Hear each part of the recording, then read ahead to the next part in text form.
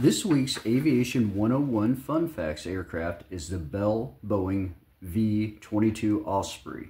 The Bell Boeing V-22 Osprey is a tilt-rotor military transport and cargo aircraft that is a joint venture between Bell Helicopters and Boeing. This aircraft gives you the conventional use of a helicopter with the long-range, high-speed performance of a turboprop aircraft.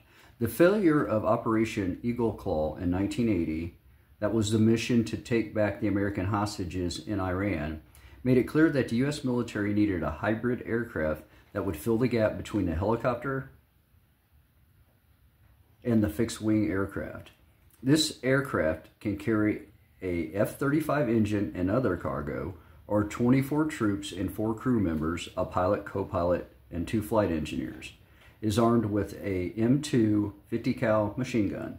The Osprey is powered by 2 Rolls-Royce Allison AE110 7C turboshaft engines and has a range of 500 nautical miles with a top engine speed of 277 miles per hour. The V-22's first flight was on March 19, 1989, and was introduced to the U.S. Marine Corps on June 13, 2007. The main users of this aircraft are the United States Marines, Air Force, and Navy, and the Japan Ground Self-Defense Force. 400 V-22 Osprey have been built as of 2020.